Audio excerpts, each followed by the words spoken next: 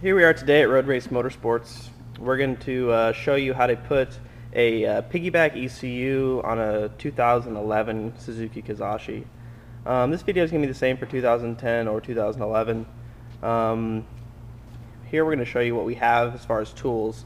First off, we have a wire crimper, a pliers, and then a side cutters. We use a smaller size side cutters. It's easier to get in places. Basically what's going to come with the piggyback, you're going to get the piggyback itself, which is pre-programmed. For all you guys who get the CDs, that's just a courtesy in case you want to tune on it, but they are pre-tuned, ready to install in the car. All of our piggybacks come that way. Also in the piggyback box, you're going to receive these connectors. These are the 3 red connectors that are going to go over the wire to make the connection, and then the flathead connectors, which are going to hook up power or tack signal or whatever we're doing. You're also going to receive 2 butt connectors and installation instructions. We're going to show you now a step-by-step on how to install this, starting with disconnection of the battery. I'm going to turn this over to Nate, and he's going to show you guys how to do it. Alright, so first step is going to be to go ahead and remove the negative terminal on the battery. You don't want to cause any kind of shorts or anything to fry the ECU, so go ahead and hit that disconnected. Once you're done with that, then you're going to go ahead and remove these clips here. Some of you guys have been having a little bit of trouble. You're just going to push, there's going to be a little gray clip on this back side here. You're going to go ahead and push it in and then pull this back, and it'll just pull itself out as you're pulling the black clip back. And just go ahead and do that to both while you're at it.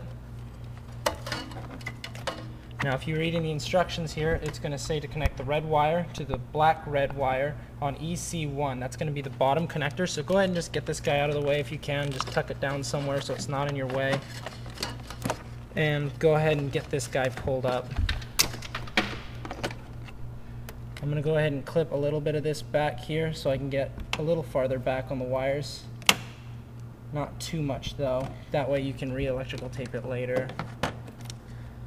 So pin 1 is going to go ahead and be this top one here. It's going to be the black and red wire here. Go ahead and get your red connector here. And if you guys have any questions about the connectors, just go and see our other video on how to use these connectors. It's going to be kind of hard to see in this video.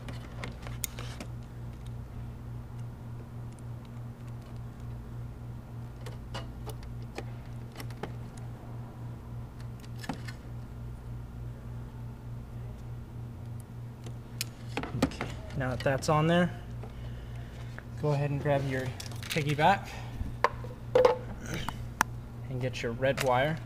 Installation, they're already pre-cut, so just leave that. You're not going to need to cut anything further. That section, it's just here, and go ahead and make sure it's fully seated at the very bottom.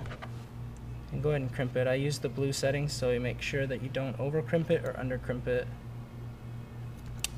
Just wiggle it, make sure that it's not going to come undone or anything. And then go ahead and set that off to the side. It's a little bit easier if you're not working with it in your way. And then the next one's going to be the black wire, and that's going to be on CO1. If you read here, CO1 is going to be the top connector. So go ahead and get that guy pulled back up and get the other one out of your way. And that's going to be on pin 28, which is going to be right here. And that's going to be your gray and black wire. Go ahead and get that guy pulled up. I also pre-cut the electrical tape on the back and peeled this back a little bit to make it a little bit easier. Go ahead and grab your red connector again and go ahead and get that guy on there.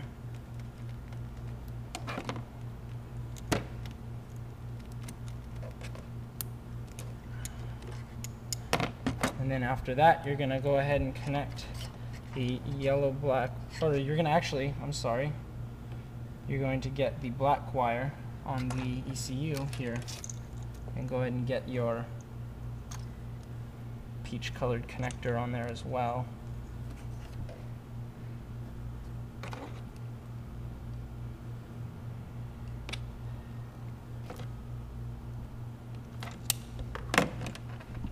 And then again, remove that out of your way so it's not in your way. Next one is going to be, you're going to look for the yellow black wire, which is going to be on your harness here, and it's going to go to your, I believe it is a pin 28 on CO1.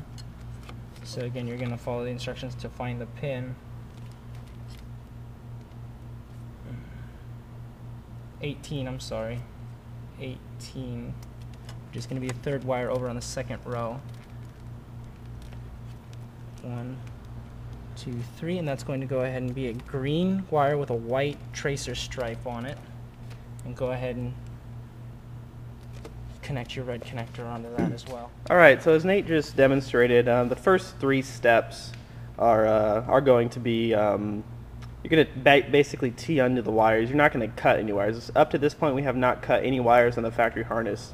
The first 3 steps, we're just intercepting 3 different wires, basically power, ground, and tact signal wires. So those 3 are, ready to go onto the vehicle. This last step is a bit tricky. Some of you guys get confused. Basically what we're going to do on the next step is intercept the signal from the stock ECU. If you look here, there's a yellow and green wire. Yeah, excuse me, yellow and green, they're separate. And then a yellow wire with a green tracer. This yellow wire with the green tracer, we don't use it. So you're going to put that to the side, trim it, tuck it out of the way so it's not a little bit on both sides of the wire. This is the part where some people get confused. Nate's going to strip it real quick, then I'm going to demonstrate the confusing part. So now if you can see here, we have 2 sides of this wire. On the ECU instructions, it's going to state, if you read it, connect violet to the side leading to the ECU and the green and yellow leading to the MAF sensor. What we mean by that is when you cut this wire, you have 2 separate wires now. This would be the wire leading into the ECU. This would be the wire leading to the sensor itself. So we're going to intercept this signal. So again, not to get confused, this wire is to the ECU, this wire is to the sensor. Nate's going to show you how to hook them. Basically, we just need to plug in one more flat ECU connector, and then we're going to plug everything in right now. So here's Nate, violet side of the piggyback wire going into the ECU, crimping it, making sure that everything's making a solid connection. And then our next step is going to be these 2 wires, yellow and green. Put it on top of the fuse box. But you can put it wherever you want. You can hide it. We give you enough wire to run it in the car if you want. So you can pretty much place it anywhere. Nate's going to go ahead and hook the battery back up.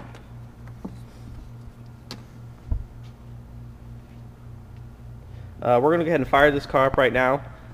Sometimes they will idle high when you first start it. Start the car, let it idle for about 10 minutes, and then go on your test drive. Make sure the piggyback is secure.